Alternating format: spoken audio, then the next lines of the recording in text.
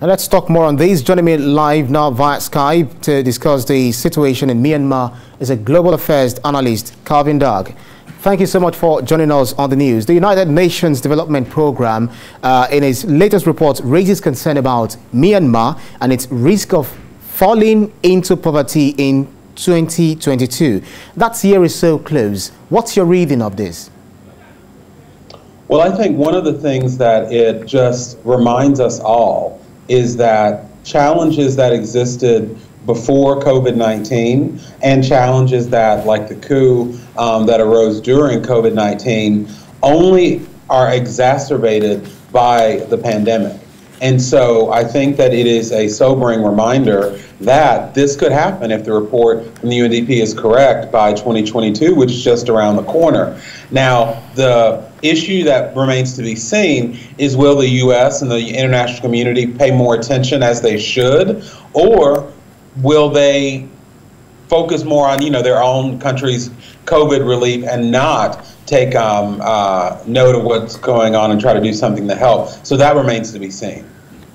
Most importantly, Myanmar has been facing security and economic quagmire, and it needs to stabilize, looking at all of the things that have been happening in the country. But with the look of things, what could they possibly look to find the way out? Well, I think that one of the things that, in the U.S. example, working with Total and Chevron, the gas and oil companies, and with Thailand, I think one of the major producers there, to work with them to do something that doesn't hurt the people of Myanmar, but that also doesn't fuel the military. And so I think that there are things that can be done. Also, just in terms of leadership, that with the U.S. and with Europe and other world powers, that if they would make sure that the people of Myanmar know that even during the pandemic, that the world is still watching, and that they understand what's going on and will do what they can to fix it. If there's going to be that political will on their part, I don't know. Well, women and children are likely to be the most hit when the pangs of poverty strike in that country, Myanmar, this time around. Is there any possibility whatsoever that the situation in Myanmar might take a positive turn to avert their attendant crisis? Well, as the world, and Myanmar included, recovers from COVID-19, right, I think that could help. Women got more of the brunt of the effects of COVID-19 because the jobs they would have outside of the home were most affected by the pandemic. And then women are also the ones who would primarily take care of those that are ill. So I think that as we recover from the pandemic, that will help. But it's going to take more than that, because they still have the crisis of democracy and human rights violations that's going to take outside help to really even begin to solve. Most importantly, when we look at other countries, what are they saying concerning the, granting aid to Myanmar, helping them solve their current crisis? Do you feel that some other countries are coming to their aid?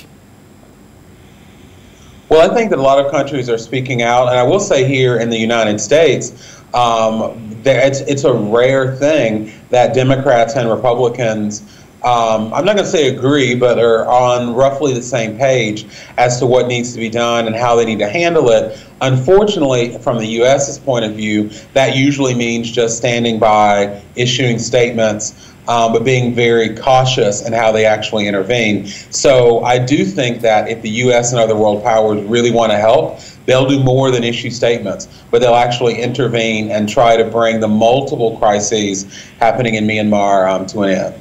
Well, the political situation in Myanmar is another thing to talk about.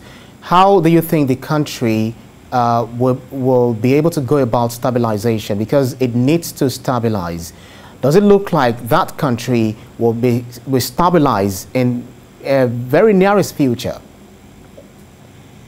Well, that all depends on how democracy thrives. because we see that over the last 10 years, since the return of democracy, there had been gains, not just on the political end, but economically as well. And we see that since the coup in February, how much things have deteriorated. And as the UNDP report said, they could be at an alarming rate of poverty by 2022. Right. So I do think it's possible that they can overcome this, but it's gonna take fixing the system of the democratic crises as well as the human rights crises before that can even be a reality. Well, we'll see how that happens, but we hope that Myanmar gets back on its feet real soon. Global Affairs Analyst Calvin Dark joining me from Washington, D.C. Thanks so much for coming to us on the news. Thank you.